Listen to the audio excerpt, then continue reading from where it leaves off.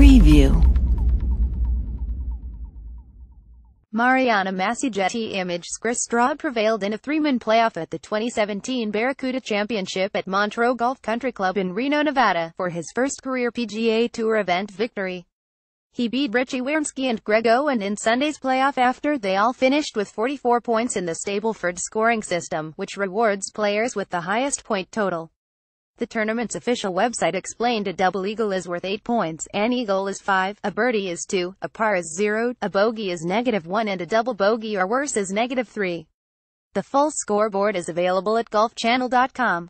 The playoff occurred on the par 5 18th hole, and Owen was quickly eliminated with a par, while Wierenski and Stroud each birdied. Stroud then notched another birdie on the second playoff hole, besting Wierenski's par. There was plenty of drama just getting to the playoff. Owen, who held the lead entering play Sunday, needed a birdie on number 18 to force the three-way playoff after bogeys on Nos. 15 and 17. Stroud wouldn't have even made the playoff without a clutch eagle on number 18, and Wierenski posted an eagle of his own on 15, as well as late birdies on Nos. 17 and 18. The PGA Tour shared clutch shots from Stroud at Wierenski. Tour at Putor an eagle when he needed it most. Eagle Chris Stroud is tied for the lead at Cut It Champ. Quick hits. https://t.coofcub 2017 86233639 PGA Tour at Putor. Richie Wierenski gets within 4 points of the lead at Cut It Champ with 4 holes to play. Quick hits. https://t.covi3hkjsc 2017 86 205,019. All three playoff competitors were striving for their first PGA Tour event victory, per Alex Margulies of KRNV in Nevada. Stroud thrived under the pressure on the 18th with his eagle birdie finish. Despite his playoff elimination, Owen's 66 in the third round gave him the lead before the final day of competition. Stuart Appleby and Derek Fathauer were tied for second and 5 points behind, but neither scored the tournament-shifting eagles or birdies late Sunday when needed. Appleby parred each of the final 5 holes on his way to a final round 68 and 41 points total, good enough for a fourth-place tie with Tom Hodge. Fathauer tied Robert Garrigues for 6th place with 40 points after shooting a 71 Sunday.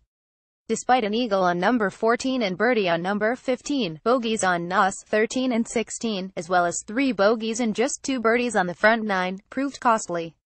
As for the leader, Owen struggled to find his consistency from the first 3 rounds when he posted a 68, 66 and 66, respectively, and finished with a 70. 2 birdies and 7 pars on the front 9 put him in position, but 3 bogeys and 2 birdies on the back cost him the lead before his critical birdie on No.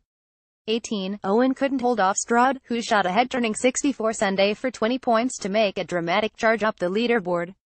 In addition to his eagle on number 18, the victor tallied 3 straight birdies on Nos. 13, 14 and 15 and 6 birdies on the front 9 to overcome 2 bogeys. His performance underscored the importance of playing high-risk, high-reward golf in the Stableford system with any score of a double bogey or worse worth the same penalty. Sam Saunders 39 points, Patton Kizzire 38 points and Ryan Palmer 38 points rounded out the top 10, and poor weather suspended play multiple times before Stroud captured the title in the playoff.